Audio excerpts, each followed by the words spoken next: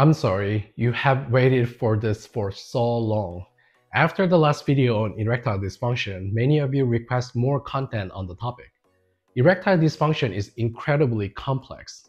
I wondered how to cover everything in a single video, and I decided to split it into parts. As you already know, erectile dysfunction can be divided into three main issues. The first is the physical problems. The second is the psychological problems. And the third is external factors, such as smoking or medication. If you're experiencing erectile dysfunction, you've probably tried medication like Viagra or Cialis, right?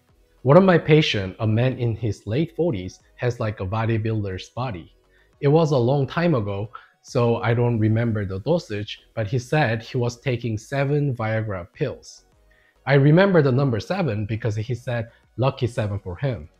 I told him that taking like that could be fatal, but he didn't listen. Obviously, he didn't consult with his doctor. He just increased the dosage one by one. I was so scared for him, but he didn't listen to me. He didn't listen to his urologist. Anyway, if you take this medication for too long or incorrectly, you may develop drug resistance, requiring higher dose, and eventually, they are not going to work anymore. So today, in the first part of this series, I will tell you how to take these medications to get the best results. Let's double the effectiveness. Double the effectiveness. Here we go. The first is finding the right medication for you. Viagra and Cialis are the most well-known, but if they don't work well, doctors will prescribe Levitra or Stendra. These medications are ED.ep4 inhibitor, and each type works a bit differently. There are 4 types. The one with the longest duration is tadalafil or Cialis, which lasts for 36 hours. But the other ones also last more than 4 hours, so you shouldn't have a problem with romantic event because of the duration. The fastest onset time is Avanafil at 15 to 30 minutes. The others take 30 to 60 minutes. So generally, you take them an hour before intercourse. The most important factor is effectiveness. I did a lot of research and made a table. So you should screenshot the last table that has all the info at the end of the video. Anyway, although there aren't significant difference, the one with the best score was tadalafil. The efficacy index score was a 90, and the IIEF score was 9 to 11 points higher from baseline. Keep in mind that these scores might not be drastically different in real life.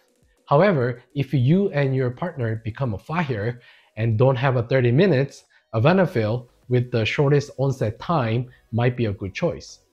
If you take low-dose tadalafil daily, remember, it might take up to a month to see full effect. The second is watch your meals. When we go out for dinner or anniversary, romantic meals are almost always part of the routine, right?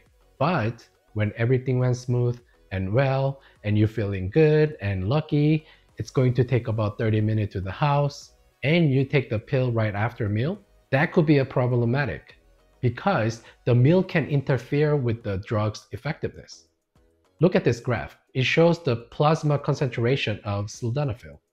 Dark blue is on an empty stomach and light blue is after meal. It goes up to 450 on an empty stomach, but only around 280 after meal. This is a significant difference. Not all medicines are affected though. Sildenafil and vardenafil are affected by food, while tadalafil and Avanafil are not. If it's hard to remember the different name of the medicine, just think it's best to take all of them on an empty stomach. But you need to eat something to have energy and perform a romantic time, right? Then wait 2 hours after meal. After 2 hours, you can take it and get the effect of an empty stomach. If you only have a Viagra and have to eat and don't have 2 hours, don't go to steakhouse. Go for sushi.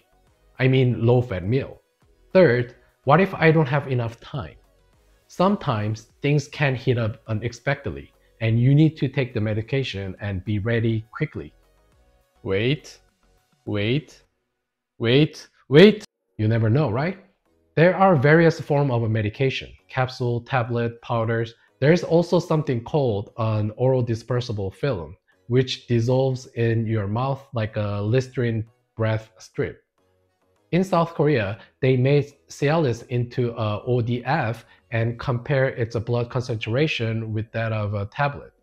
As you can see, they're almost the same in terms of absorption and onset time. However, there is a way to speed up an absorption, which is using a sublingual method. People with angina, they put nitroglycerin under their tongue when they get a chest pain, right? It's the same idea. You dissolve the medication under your tongue. Tablets are hard to use this way because it's coated, so it's better with the powder.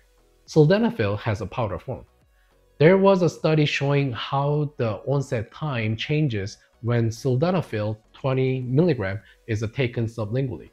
It reduced the average time to 15.5 minutes instead of 30 minutes. And this study was on children.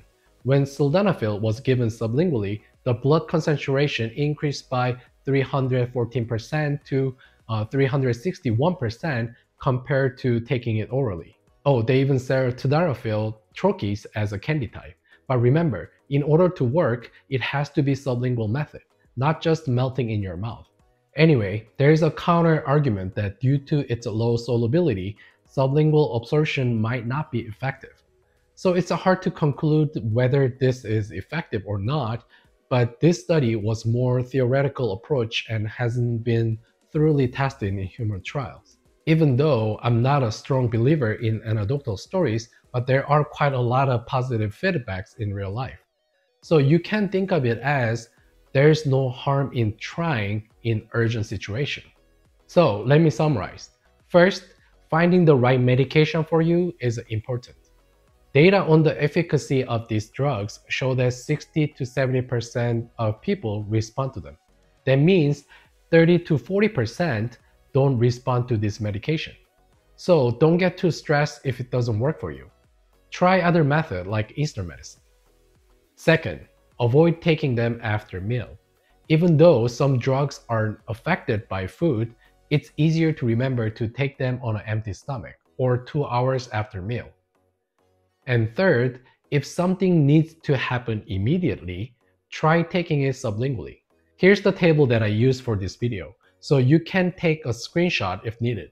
Because I want to make the video short, I will skip on who shouldn't take this medication. Because if you're taking this medication, you are seen by doctors, so you already know. And please don't purchase this type of medication online. It could be really dangerous. Next time, I will talk about more fundamental ways to overcome erectile dysfunction beyond just taking medication or supplements. If you found this video helpful, please hit the like and subscribe to the channel. I promise next few videos on this topic will be very helpful. Remember, health is wealth, so invest in yourself. This is Dr. Sean, making health easy for you. See you next week.